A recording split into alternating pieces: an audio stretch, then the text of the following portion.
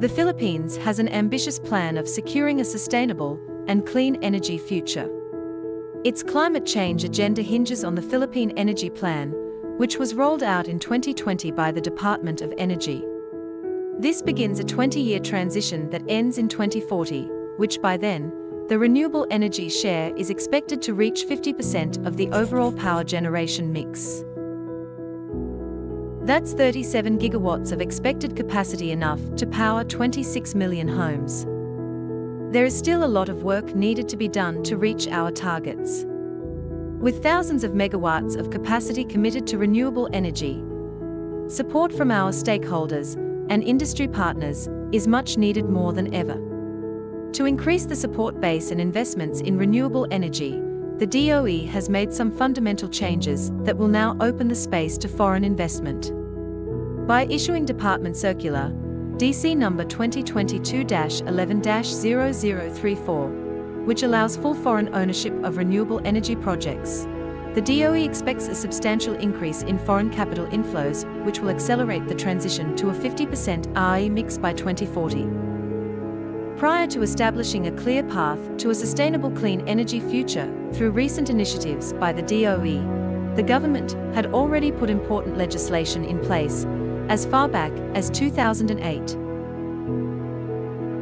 Republic Act No. 9513, also known as the Renewable Energy Act of 2008, was signed into law to provide various mechanisms in the development of both on- and off-grid production of renewable energy.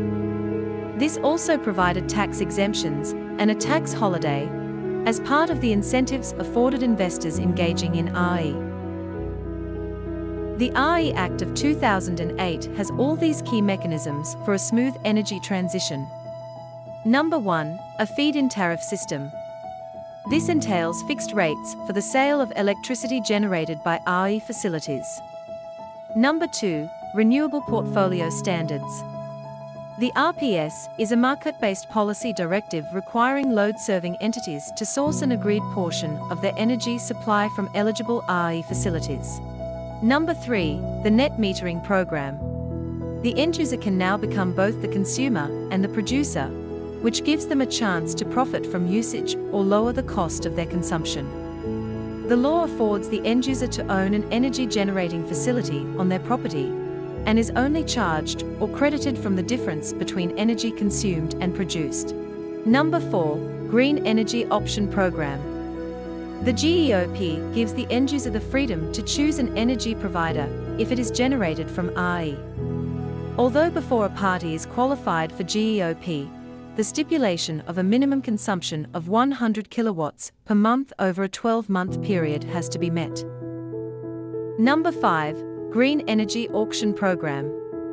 With the renewable portfolio standards mandating players to reach a quota on renewables, it is essential to have a mechanism to fill the gap by way of auction in providing access to excess RE production for participants who are falling short of their annual requirements. And finally, the establishment of the renewable energy market. One key element of the market is the issuance of renewable energy certificates. The market facilitates the provision of incentives RE generators receive through issued RECs, which can be traded. An RE generator must produce 1 megawatt-hour for 1 REC. This helps in keeping up with the mandated participants' annual RPS obligation, considering the increase of 2.52% in their annual obligations starting in 2023 from the original 1% imposed on players through Department Circular No. 2022-09-0030, titled Prescribing the Adjusted Annual Percentage Increment to be imposed on all mandated participants of the Renewable Portfolio Standards for on-grid areas. The RE Act of 2008 also mandated the Philippine Electricity Market Corporation, a non-stock non-profit corporation, to establish the Renewable Energy Registrar in building the renewable energy market. It is mandated to facilitate the processes in the REM, from data collection, issuance of RECs, and compliance monitoring of mandated participants. These functions of the RE Registrar will be transferred to the Independent Electricity Market Operator of the Philippines Incorporated. Upon declaration of the commercial operations of the RE market, while PEMC shall continue to perform its responsibilities as the REM governance arm, as stated in the relevant laws. Meanwhile, preparations for the transfer of the RE registrar functions are ongoing, including the conduct of knowledge transfer and capacity building programs, and the execution of a memorandum of agreement, which will define the roles and obligations of the parties upon commercial operations of the RE market. PEMC continues to promote the renewable energy market, as well as looking into the possibility of establishing a voluntary market to run in parallel with the compliance market for a more robust exchange.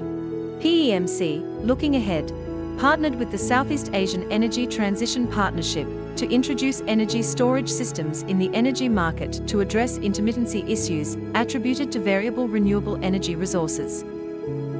With all the mechanisms and government policies in place, strong stakeholder support, and participants' resolute compliance, the challenge to reach the 50% RE energy target for 2040 now seem realistic, and a sustainable clean energy future is finally within reach.